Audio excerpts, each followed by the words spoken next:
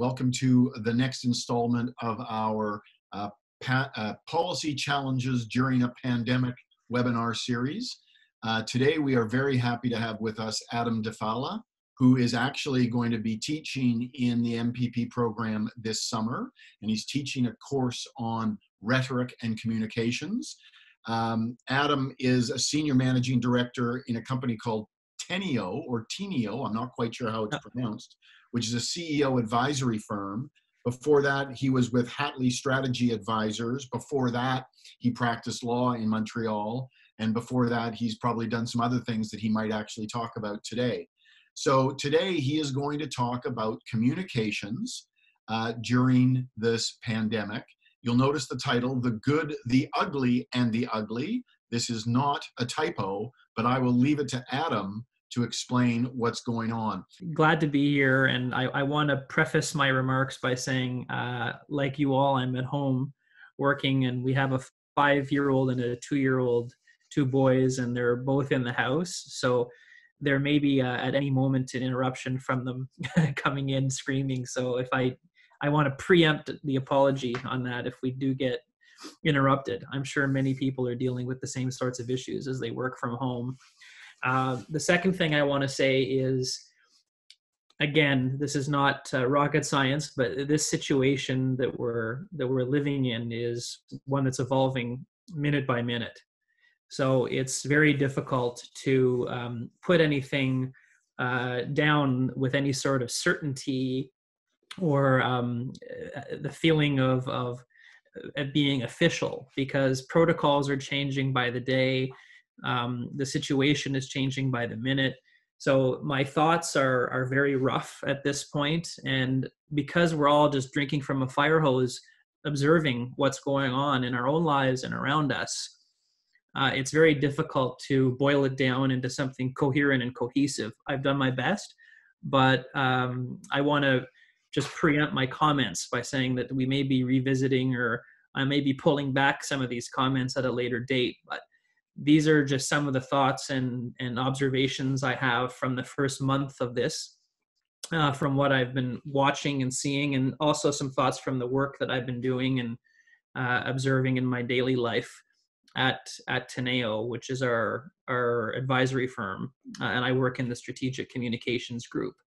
So I've divided this into sort of 2 sections, and I do want to leave as much time as we can towards the end of this for an interactive talk, because I think this topic really lends itself well to a back and forth discussion. But I've created a presentation that's really 2 parts. The first is about the theoretical aspects of communications during a crisis and how that's supposed to work, at least by the book, according to best practices. And the second part is more about what we're observing in real time and what some of my observations are on what we're seeing in real time, live, and also where I think things are going to go next, because we're in uncharted territory, as we all know, and it's a situation in flux. So I'll start out by just talking a bit about the COVID situation. Obviously, this is a very unique and novel crisis, and governments, businesses, and all organizations are moving at breakneck speed to try to deal with it. And there's not a lot of templates and plans that were in place ahead of time to be able to deal with a global pandemic. We're seeing videos, I'm sure some of you have seen these come out, that have shown certain individuals, Bill Gates and others, who'd been warning about planning for a pandemic for years, but a lot of people didn't take that advice to heart. And I think what we're seeing with the responses of some governments around the world is the lack of preparation that existed for a crisis of this magnitude. So this chart that I've put up here is showing sort of how we see the trajectory of the crisis. So day 1, life as we knew it in the past tense, outbreaks in communities, then national response, then there's a mass outbreak, and we're sort of where we are today at the very bottom of this V shape. If you see at the bottom, we're still in the global crisis stage, and we're sort of now, I think, just at least in the West, we're just tipping up to the start of the right hand of the V, with cases declining, because a lot of jurisdictions in the West are now hitting that peak, and we should start seeing cases decline. And very soon, hopefully in the next few days and weeks, we're going to be on the resolution and recovery side of this graph, and heading towards the new normal that we'll be living in once this is under control. And we still don't fully know or grasp what that new normal is going to look like. This chart also is about how the recovery will look. Organizations are planning the recovery at this point. They've moved from containment and dealing with the crisis itself in many cases to looking towards how we get out of this and prepare for the future. And I think that this sort of shows the lineage of how this is going to work. So the cases will decline, communities will start demonstrating health, so quarantines will be lifted, businesses will be allowed to reopen. We're already seeing this in some Western European countries. I don't know if you're following Europe, but countries like Austria, Denmark, the German example is similar to Canada and in Quebec, where I follow things most closely. And those jurisdictions are looking at a gradual phase out of the quarantine. For example, in Quebec, just this week, there were 3 specific sectors that were allowed to reopen. One was construction sites, residential construction and commercial construction. Another one was garden centers and horticultural commerce. And I can't remember what the third one was now, but there were 3. So we're going to see gradual reopening sector by sector, I think, as we get back to being open for business. And after that, we'll have non-essential type businesses getting back to work. And then we'll have our new normal, which is still, as I said, being defined. And so social distancing is going to obviously continue being a part of that. So this is sort of a basic template here of how leadership during a crisis should work or is supposed to work. And I think what we're seeing throughout this in the last month or so is how different leaders are dealing with the COVID crisis from different perspectives, depending on their personality and how they handle stress and situations. And inevitably, some people rise to the top and show that they're really in their element in these types of situations, whereas others really show that that's not the type of person that they are, and that's not the kind of situation that they're made from. That's sort of why I called the presentation The Good, the Ugly, and the Ugly, because there really aren't any middle ground cases that I've seen so far in terms of how different government leaders and agencies are dealing with this from a communications perspective. There's really only been great and quite bad. There's not really been much in between, and great has not been a common one. Most are having a very difficult time with this, and I'll talk a bit about why I think that is later. But I think the most important trait of any leader in a crisis like this, especially when it comes to communications, is to demonstrate leadership. We're in an uncertain period, and it's a level of uncertainty that most of us, in fact, all of us, have never seen, because those who were around during the last pandemic, SARS was obviously one, and that was in 2003, but the last real global pandemic, you'd have to go back to the Spanish flu, which was 1919. And there's very few people that are alive today who were alive in 1919. People want to understand, and people want to be comforted. And there's a great level of emotion involved in this whole situation. People want to be comforted emotionally, and they want to know that people are in charge, that know what they're doing. And a lot of leaders have failed to do that in their communications. And I understand why, because of the uncertainty and not really knowing how to deal with this. But people want to feel like someone is in charge and is able to guide us down the right path. I think to exacerbate this, point number one, demonstrating leadership, why it's been so difficult, is we live in a society today that is replete with choices. We have so much choice in our lives in 2020 from everything we do, our choice of work, our choice of leisure activities, what media we consume and don't consume. There are so many options available to us every day in our lives, food, everything. And this situation has forced everyone to do the same thing, which is to say, stay home and not have a lot of contact with outside individuals. And to go from a society that is so dependent and so used to having so much choice to not having any at all is a lot for people to absorb. And I think that's one of the reasons that people are yearning for leadership, because they want to know where this is all heading and they want to know it with a level of certainty. And I think leaders are having a difficult time finding the answers to that and communicating that type of message.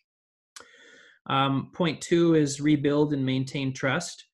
So leaders must maintain trust and credibility with voters, the civil service, other stakeholders around them.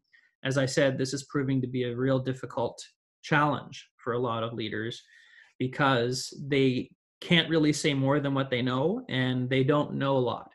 And there's also been a lot of different responses to this, jurisdiction by jurisdiction. So there's a lot of comparison going on between different levels of government and different provinces, states, and countries. So it's been difficult for them to build trust and maintain trust. And a lot of them are going to have rebuilding to do once this is settled down. I don't want to use the term when this is over. When this is settled down and we can look a bit more into the future with a level of certainty. And the third role of a leader in a crisis is to recognize opportunities.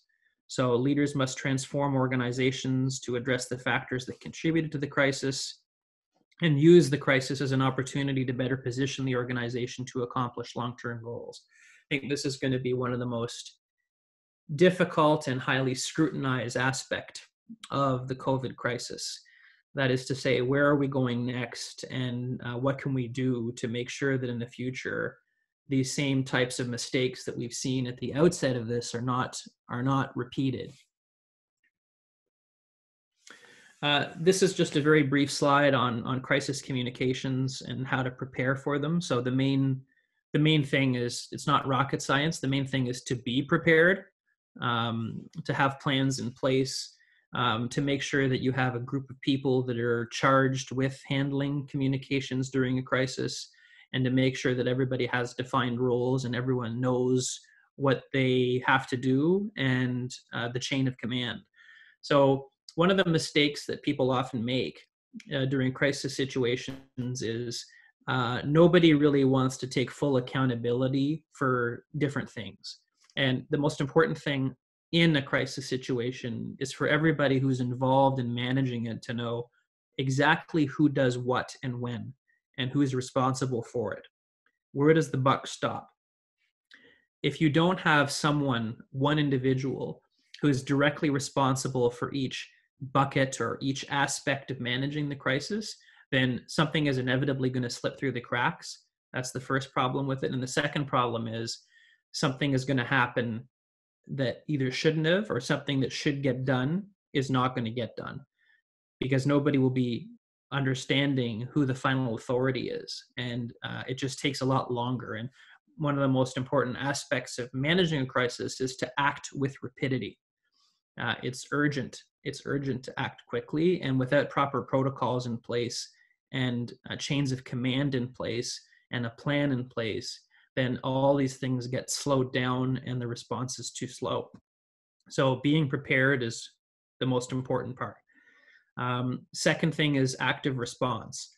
So making sure that you're addressing the situation, making sure that you're communicating constantly, making sure that reputations are being protected, that you have the right information information is key and communicating correct information, not speculating. That's a very tough one in the current situation because there are so many uncertainties coupled with the fact that there's so many people asking for answers to so many different questions and not having those answers. It's very difficult to stay to script and to only talk about what we know. And I've seen a couple of examples at least where governments have gotten a little bit ahead of themselves. I'll give you an example in Quebec, which is the area that I follow the most closely. François Legault, the premier, last week speculated that schools may open before the end of the imposed social distancing regime, which is set to expire on May the 4th, unless it's extended. And he immediately had to backtrack on that. He said the next day in his press conference that they were looking at all kinds of scenarios and that schools could be reopened before May 3rd or 4th, at that date or after, and that nothing would be done without the approval and sanction of the public health authorities. So it's tempting, I think is the word, for communicators and leaders in a situation like this to speculate and talk about different scenarios for the future with some level of detail, but it's important during a crisis to not do that because you may inadvertently get people's hopes up. It's important to stick to script and to only talk about the facts that are known and things that have certitude, or else you end up probably having to backtrack, which is very damaging and difficult and erodes trust. Third step after the active response is rebuilding. So that's when things start getting to the second side of that V, having to rebuild reputation and rebuild trust, and making sure that people are more comfortable with where we're going next and having a level of understanding and certitude about where we're heading next. And I think we're sort of in the end of the second phase here, and we're starting to move into the third phase of rebuilding in the next few days.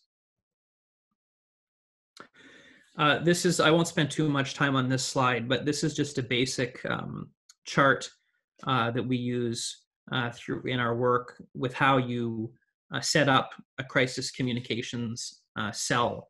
So you have your war room, which, as I said earlier, has to be composed of people with very clearly delineated responsibilities and jobs. You've got everybody in one place. It's difficult, obviously, in the circumstances because most people are working remotely. So at least virtually in the same place and communicating constantly. There has to be a recognition within the organization that any major decision or anything to do with the crisis goes through this particular group. So you have a core team, and everything goes up to the top, which is the people that communicate things to the public. So the heads of state. So in Quebec, for example, you've got François Legault, who does the daily press conference with the health minister, Danielle McCann, and the chief medical officer of health. In Toronto with Doug Ford. In Ontario, they're doing the same thing. Trudeau in Ottawa is always accompanied by Dr. Tam. They're the ones that communicate what the war room comes up with and states to the public. So those are just sort of theoretical aspects of crisis communications. Now I want to spend the rest of the time really just talking about the situation at hand and more precisely what we're seeing day to day. So the difficult part of this is, as I said, the uncertainty around it, because we don't have a playbook for COVID. And I've started referring to this as the HML phenomenon. How much longer? Everybody wants to know, what are the timelines for getting out of this? And it would be so much easier for all of us to be able to deal with this situation if we did have a bit more certainty on what the timelines are and how much longer we have to deal with this type of isolation. And very few leaders are talking about that. And from a crisis communications perspective, that's probably smart, because many just don't know the answer. And as I said, it's very poor practice to speculate. But everybody wants to know what the future looks like. And they're all reluctant to do that because they want to err on the side of caution. You can get one thing for sure, which is one thing is that no leader, whether it's provincial premiers or the president of the United States or anybody, wants to be on the wrong side of history on this event. And no matter what their actions are, they want to make sure that they're erring on the side of safety and caution. So the likelihood that we'll get out of this earlier rather than later is very small. I think elected officials are going to be wanting to be seen to be extra cautious and extra protective. So communicating the future and how the getting out of this looks has been very missing from the public discourse, and I think that's on purpose. Scenario planning is still going on, and I think most governments and most leaders and most civil servants are looking at different scenarios, sort of a depending on whether X, Y, Z happens, we can do this, this, or this. I think that's what most of them are looking at, sort of a better than expected, as expected, or worse than expected type scenarios, and very difficult to communicate that. The second thing is, I call it practicing what you preach on COVID. So the leaders that we're seeing on TV every day are sometimes not living up to the standards that they're expecting of us. And I put Trudeau at Harrington Lake here as an example. I don't know if you saw this, but over the weekend, last weekend, the Prime Minister and his family crossed the Ontario border into Quebec and went to the Prime Ministerial cottage at Harrington Lake. And there were pictures circulating on social media of this. And meanwhile, you were told not to cross provincial borders. And I don't know about other provinces or countries, but in Quebec, at least, we were being told not to go into other regions. People were told you can't go from Montreal to the Laurentians, or you can't go from Montreal to the Eastern Townships. So when Trudeau was photographed going to his cottage, I think a lot of people got ticked off at that because they also wanted to go to their cottage. That's a communications failure because it demonstrates a lack of sensitivity for what everyday people are going through, and also a certain hypocrisy. Another example of this is Donald Trump. You know, we're talking about the importance of social distancing, and Donald Trump has been photographed and on video on the dais when he's doing his daily press conferences, where he's touching and shaking hands and being very close to all kinds of other individuals. So these mixed messages are never good from a communications perspective because they open you up to criticism. And in the era of social media, that type of criticism and sort of gotcha type thing has gotten to be very common and much more pronounced. And because they're on the internet, they last forever. So very damaging from a reputational perspective to be seen as contradicting your own directives. And I've seen that a few times during the crisis. Next, I wanted to say a little bit about, I said this a little bit earlier on the first point, but there's just a lack of clarity about where we go from here. And one person who I think has done a good job at this is the California governor, Gavin Newsom, who published a list of 6 principles that will need to be met before normal life can start resuming again. He's one of the first that have done that. And since he did that, I've seen a couple of others. I think in Ontario, Doug Ford has put out a similar different phases list and what he expects in each one. Anyway, those that are doing that kind of hypothetical or theoretical, at least, planning for what the road ahead is, I think are a step ahead of others that are not doing that sort of principles-based approach. I think that this principles-based approach is better than nothing when you can't propose or communicate anything that's concrete, because this at least gives people a framework of what they can expect things to look like in the future. So it's a way of giving some certainty and some predictability to folks without saying anything too concrete. Another point is policies that have been developed over the last 2 weeks, let's say. The worst policies are made during times of crisis. That's a common saying, and I think we're seeing an example of that right now. There's many different policies that have been thrown around, and responses to this have been changing by the day.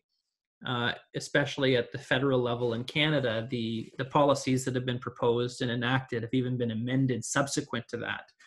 For example, the wage subsidy program that was developed was amended a week or so after it was originally proposed, where they had said that the government would subsidize wages 10 or 15%, I think. And then last week they announced that it would actually be 75%. And there's a very complicated formula that you have to follow to calculate whether or not your business is capable of being eligible for this wage subsidy. A little bit ham-handed, I think, the way that it was handled. But again, we're composing in unknown territory, so it's very difficult. Another one, and I have direct anecdotal evidence of this, is the CERB, the emergency response benefit, which those of you that are following know that the government very quickly, I think it was the first policy announcement they did, announced that everyone who was being laid off temporarily could get this $2,000 a month CERB as sort of a top-up or a bonification to the employment insurance program in Canada. And that's been very well received. But as I was told by a business owner, a lot of people that worked for this person, they don't make $2,000 a month because they're either working part-time or they have a low hourly wage and they supplement with tips. So a lot of people can actually make more money on the CERB than they would working their job. And Canadians can qualify and get the CERB at least until June. So this particular person was worried that a lot of staff may not come back to the job if he reopens because they can make more money getting this benefit.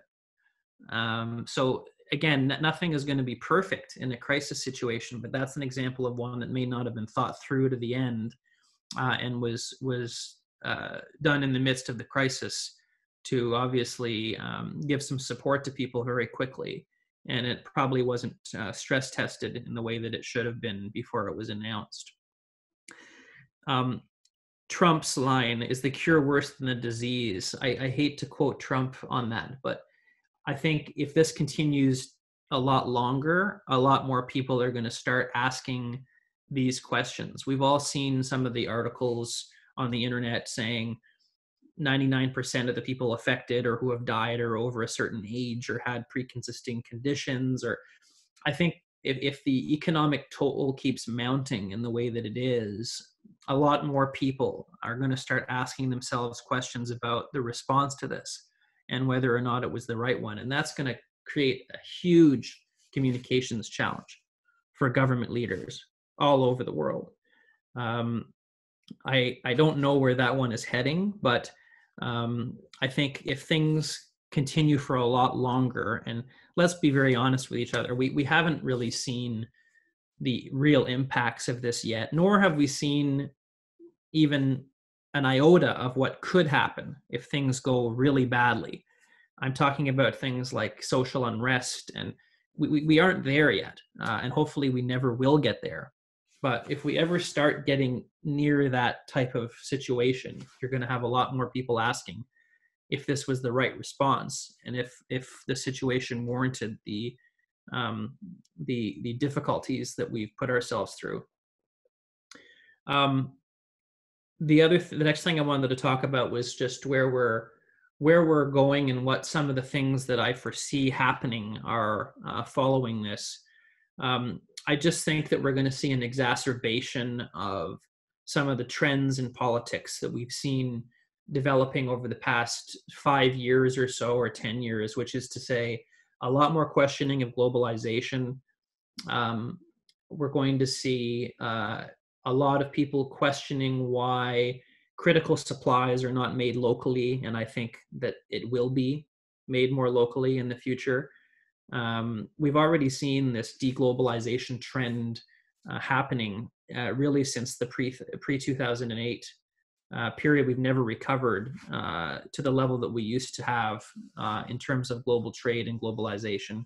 But the factors of blue-collar unemployment, which is going to be very bad, I think, coming out of this, and the lack of trade and just the cutbacks that we're going to see and the levels of unemployment we're going to see are going to force government to massively intervene in the economy for quite some time going forward. And this is going to have a political impact that could be absolutely gigantic. We still don't know, and it's still very speculative, but it's going to be very difficult, I think, for governments to get a handle on the proper policy response to what's going to come out of this, because we're just in phase one of a problem that's going to have many different phases, in my opinion.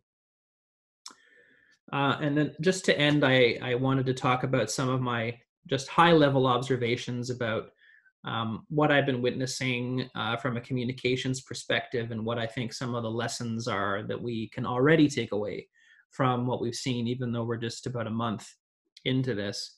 I think the biggest one is that the ham-handed response of a lot of public bodies is showing us that crisis communication planning was not what it ought to have been. Either that it lacked the necessary detail that it should have, or worst case scenarios were not looked at as seriously as they should have. And I think this is going to force organizations everywhere, not just governments, but businesses, nonprofits, everyone, schools, to do much more in-depth and more detailed crisis planning going forward. Nobody had properly planned for this. It's clear as day. Anybody living through it, watching it closely, can tell. So that's lesson number one, is crisis communication planning, and just crisis planning writ large is going to take a much more predominant role, I think, in the lives of organizations, and they're going to get a lot more attention going forward. My second observation is on the level of scrutiny and slack that we're cutting our leaders. Governments have been sort of given a pass in the last few weeks, because we all know that we're dealing with an uncharted territory and a brand new situation, and that this is novel. And I think we've given them a fair bit of deference as they act to quickly deal with this. But the second phase, which is starting now, really, is going to be much more difficult for them, and there's going to be a lot more scrutiny than the first, because of various reasons. I think, A, people are going to be paying a lot more attention to how they do it. B, I think there's going to be great divergences from jurisdiction to jurisdiction on how the response works. I think that people are going to be questioning their place of living when they see that another place is doing things a totally different way. And they're going to be asking hard questions about why we're not doing what so-and-so is doing. So there's going to be a lot less forgiveness, I think, on the second phase of this. That is to say, the stabilization phase, and then the return to the new normal after this. And that's going to be very difficult for governments to deal with, and especially how they communicate it is going to be looked at very closely. So that's going to be a real challenge for everybody going forward who are in positions of authority. And my last point is the need for airtight protocols. So I think the first point that I made, or one of the first points that I made, is that you have to have your crisis cell very well organized with clear buck stops here, outlines for each person in a position of authority. And I think that's become even more important through this crisis, because it's very, very obvious now that you just can't predict anything that's going to happen one day after the next. And if you don't have the right people in place ahead of time, there's going to be chaos in dealing with these unpredictable situations. And that leads to an inevitably slow response to something, which makes you look very bad. So protocols and who's doing what within a crisis cell are going to be very much more important than they ever were. They always were important, but we're just in a situation now where there is no playbook and there is no example that we can really look to in the past. And with the unpredictability of this, I think we've seen that being well organized and having a tight cell are very, very, very important and need to be outlined in advance. So those are my very rough thoughts from what we're seeing in a situation that's evolving by the minute and the hour and the day. And I think overall, this thing is hopefully going to have some silver linings to it, in the sense that not really from a communications perspective, but I think people are just going to come out of this thinking that, and feeling more grateful, I guess is the term I want to use, more grateful for what we have, and realizing the importance of home and family. I think in my own case, it's been nice to spend a lot more time with my kids and my wife, which I've actually enjoyed a lot. But there's going to be a lot of questioning of the way we work, the way governments work, and the way a lot of things in society function going forward. And I think we're heading into that phase now where we're going to start really putting meat on the bones on some of those questions. And it's hard to kind of take yourself out of the present because we're living in such an awkward moment. But I think a lot of that discussion and debate is going to be fascinating in the coming months, and looking forward to seeing where it all leads.